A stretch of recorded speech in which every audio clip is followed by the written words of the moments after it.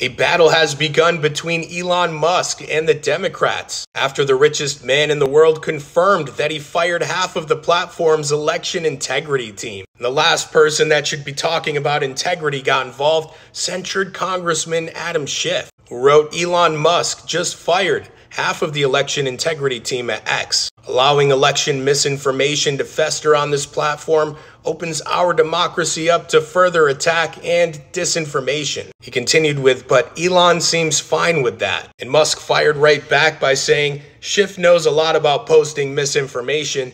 He's an expert at doing it. And that he is. Others weighed in the comments, and here's just a few of the responses. Shibatoshi Nakamoto wrote, us politicians are the only ones that are supposed to spread misinformation. Regina writes, Adam Schiff should never be allowed to serve in our government at any capacity ever again.